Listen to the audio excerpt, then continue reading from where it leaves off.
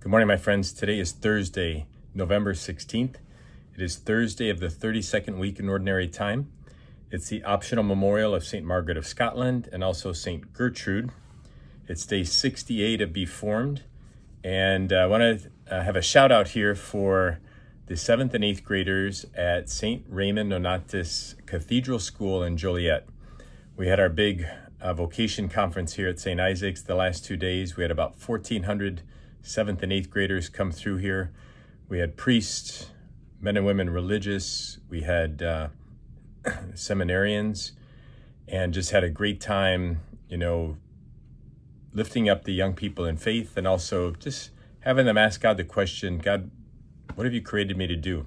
We're all called to be holy, and the closer we come to Jesus, the more we will then know God's call. So the 7th and 8th graders at St. Raymond's Cathedral School, they listen to these videos every day, and my heart was touched by that. So maybe if you're a school teacher or RE, maybe share these videos with your 7th and 8th graders or older. I was moved by what they were sharing of what these videos have meant to them. A little bit about St. Margaret of Scotland. She was born in England, educated in Hungary. You say, how did she get to Scotland? She married King Malcolm III around 1070. She worked for reform of the church in Scotland, founding monasteries, churches, and hostels for pilgrim travelers. She unified the Scots by introducing the liturgy in Latin, and she was the mother of 8 children, died at the age of 47. So those of you who are moms, maybe those who have, more than, a few children, you think, gosh, can I be holy? Can I be a saint? St. Margaret of Scotland is a great example for all of us. So we pray for her intercession today. As we look at the readings today, the first reading is from the Book of Wisdom, chapter 7. So the Book of Wisdom personifies wisdom. The author writes about wisdom as if it were a woman. So I want you to hear these words and to think, would this describe me? Am I a person that seeks wisdom? And wisdom is, it's intelligent, holy, subtle, agile, clear, unstained, loving the good, kind, secure, tranquil, all-powerful, all-seeing. It penetrates and pervades all things, pure, spotless mirror of the power of God. These are all beautiful symbols. Now, we're not all-powerful or all-powerful or pervades all things. But through the Holy Spirit, we can start to see things and do things that, humanly, it's not possible.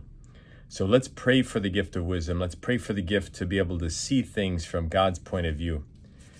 As we look to the gospel, asked by the Pharisees when the kingdom of God would come, Jesus said this, the coming of the kingdom of God cannot be observed. So we're not going to be able to see the kingdom of God.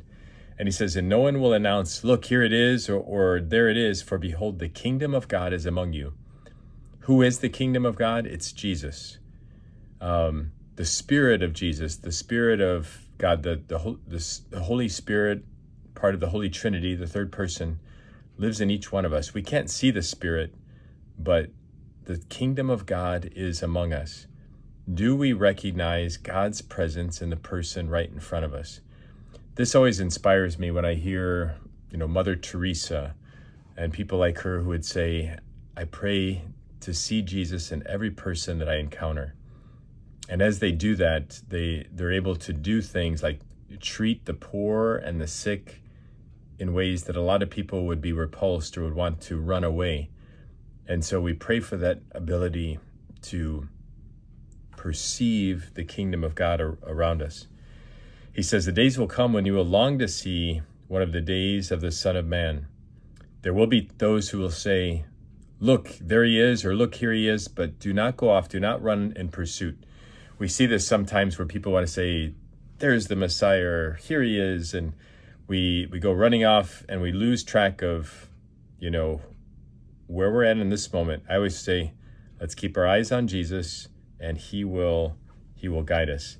And then he says, he warns them, but he must first suffer greatly and be rejected by this generation. Of course, speaking about himself, the Pharisees probably didn't understand what he was saying there, but we do 2,000 years later.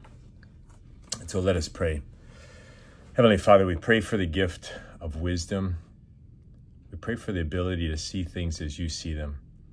Help us to see the Holy Spirit all around us. Help us to recognize the kingdom of God among us. And may Almighty God bless you, the Father, the Son, and the Holy Spirit. Amen. Please continue to like, subscribe, and share these videos with at least one person today. To you and to your families, buen camino, and God bless you.